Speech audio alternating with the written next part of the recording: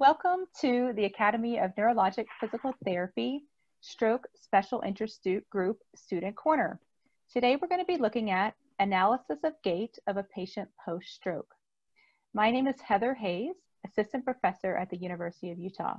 I am also the chair of the Stroke SIG, and I'm very excited to have my guest today, Lynn Johnson, who will be doing a gait analysis with us today. My name is Lynn Johnson, like Heather said, and I'm a student physical therapist. I am in my third year at the University of South Carolina.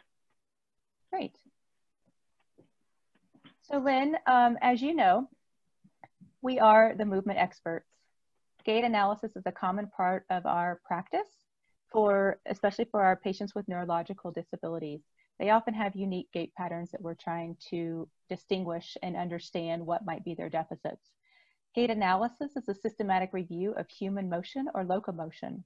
The observer, who will be us, assesses body movements, body mechanics, and this allows us an understanding of the activity of the muscles and potential deficits.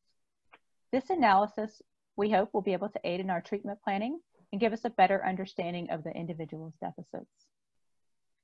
What we're going to use today is the Rancho Los Amigos Medical Center Gait Analysis tool. This is a common tool that we like to introduce to students. This tool allows the breakdown of a gait pattern into the following body components.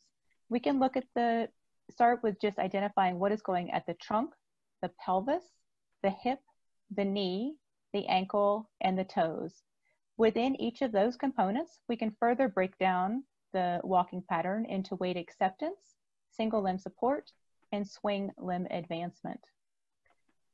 When we break that further down, for example, in weight acceptance, we would be thinking about initial contact. And as we read this column, in the black, the areas will not be impacted at initial contact, but we will be looking at the foot, such as forefoot contact and foot flat contact during that initial contact part of the gait cycle.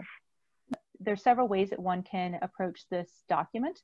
I typically like to start at the trunk and identify what's going on with each stage. So I take the trunk and I say what's happening at weight, single limb support, and swing limb advance. Other individuals like to just look at initial contact and go all the way through the cycle. And so Lynn, I'd like to know, as we go through this together, what would be your preference as a method for analyzing somebody's gait? So it is not the way that it's written on this paper, but the way that it makes most sense to me is actually to start down at the toes and go all the way across through each phase of gait, and then kind of work my way back up through the ankle, knee, and all the way to the trunk. Okay, we will look at these together.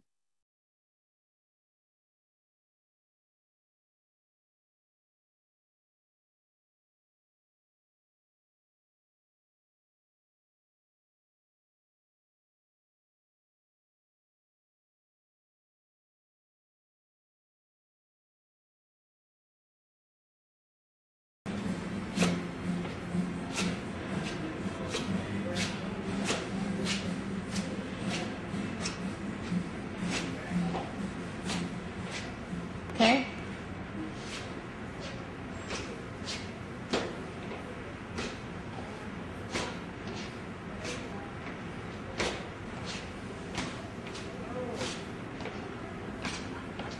Okay, one more time. Thank you. What's your oldest daughter's name?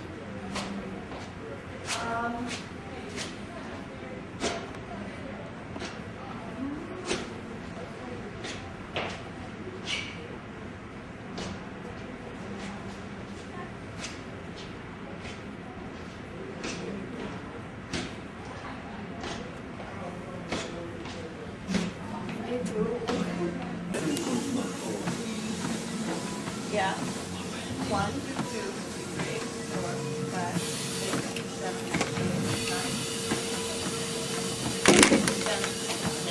8. You gotta hold your breath. That's a good sign, right?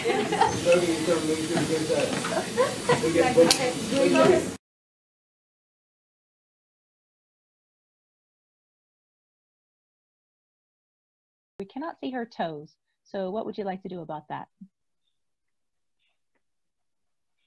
So, I mean, if I was actually with the patient, I might see what it looked like when she walked without shoes on. But I think from this view, I mean, I can't really tell where the toes are doing. So we could kind of skip the toes and move up to the ankle.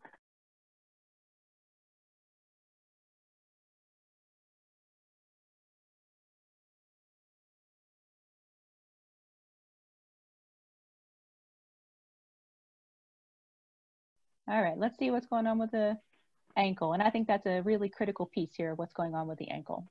First of all, what would you describe her forefoot contact as? In terms of what her foot's doing, it seems kind of everted and plantar flexed. In terms of a forefoot, I think that's a little bit harder to be clear on some of this video. Okay, I would agree. So then I would consider, would you consider the next term foot flat contact? Do you think? I think so. I think it's more foot flat than forefoot. Good. Or how about, I mean, so we kind of have these different terms that are here. Do you think we have a foot slap? You know, what would be the difference between a foot flat and a foot slap?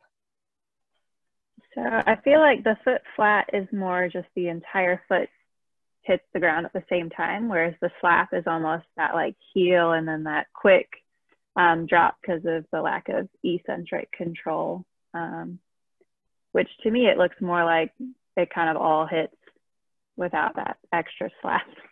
Agree. And I think it changes depending on if we're on the treadmill or on the ground. So as she's coming back, it is very hard to see. But either way, we would say that we definitely, if we were to relate this to the muscle function, we have impaired ankle dorsiflexion. If you wanted to confirm that, what would you do?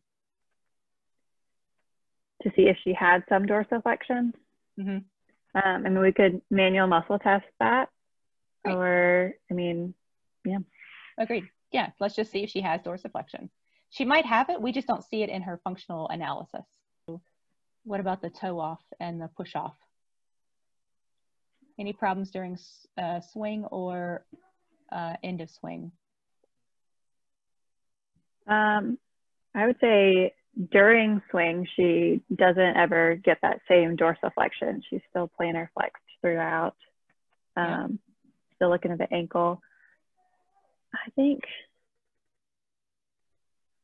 she does get some, like, her foot goes wide too at the very beginning of swing to kind of help her out going around, which I guess would be eversion. Do you think that's at the foot or above? Let's look at it again. Where do you think that's happening from, hip or ankle? To me, it looks like there's a little bit of both. I think there's clearly some coming out at the hip, but I don't know. Okay. So how would you want to differentiate that? So you're asking eversion, especially on an individual post-stroke, who we know has, you know, that kind of synergy pattern. Right. How would you differentiate that?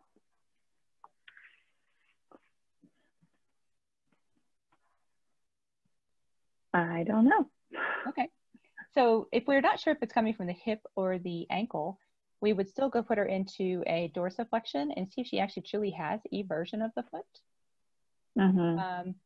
Because I don't actually think she has any too much motion in that ankle, especially to show to be everters, and I think it's all coming from the hip. And you see a little bit more here. So that ankle to me doesn't have a lot of dorsiflexion or eversion. And it's a little bit clearer in this image. You almost see it inverting. Yep. Okay, good. Okay, and does she have any toe off?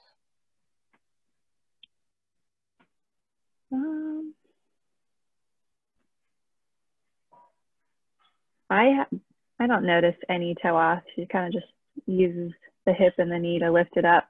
Yep, agreed. So, I mean, this is a big area that we needed to work on. She's not wearing a brace because she doesn't want to wear an AFO. And I think we can capitalize on this ability to get the ankle a little bit more strength. She's not unsafe necessarily. We might not like it, but if we can get a little bit more dorsiflexion and plantar flexion, that would be a great tool. All right, excellent.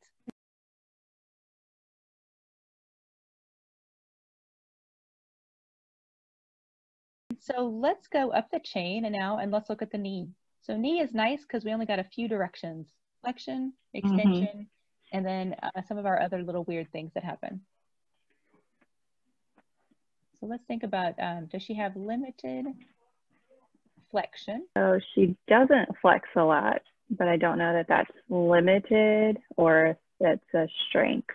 And it's hard to tell from this front and back view, but when she gets on the treadmill, it kind of looks like she's got a little bit of wobble at that loading response. She doesn't quite get all the way extended. I don't see any hyperextension, do you? Mm-mm. Okay. Any valgus or varus complaint? I think it looks like her knee does move some, but I don't know if that's more from the hip motion. Yes, I agree. I feel like watching as she goes away, it doesn't seem to stay straight, but I think that's hip, not knee. Right. I think it's coming from the hip again.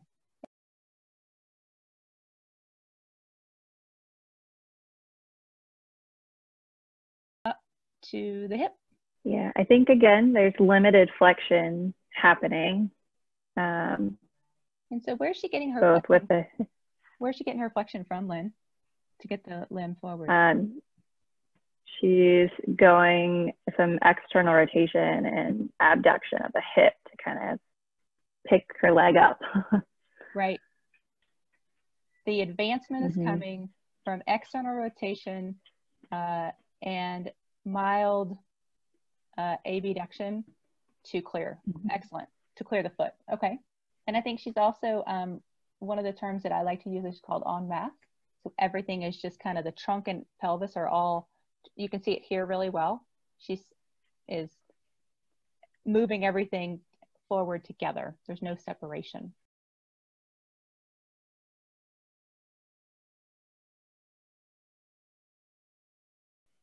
How about her extension? Always tricky.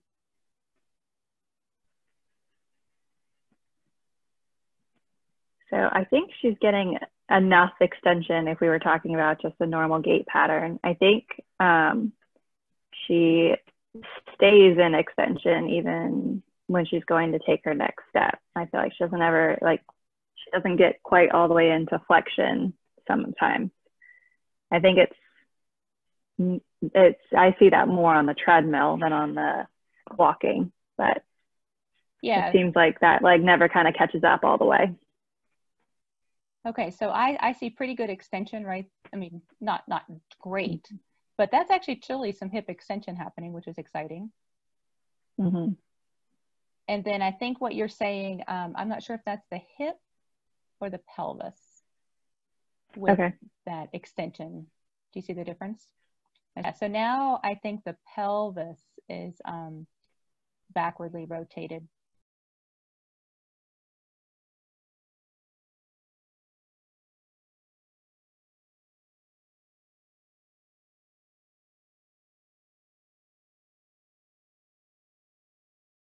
All right, so now we're up to the pelvis. Sometimes she hikes her hip and sometimes she tilts the pelvis. I don't see it as consistent, which I think is interesting. I think you're right on that excessive rotation in the anterior posterior plane. Occasional hip hike and occasional posterior retraction.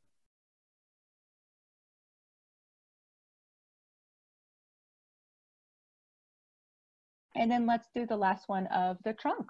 So to me, the trunk doesn't move a lot in this view. I think it moves more when she's on the treadmill, which I thought was weird. She definitely has that forward lean as she's turning. You can tell that she kind of gets, I don't know if off balance is the right word. Yeah, I think I don't see a huge deviation here, even with that arm and that flexion synergy. It's not a strong trunk, but I don't see huge deviations on it.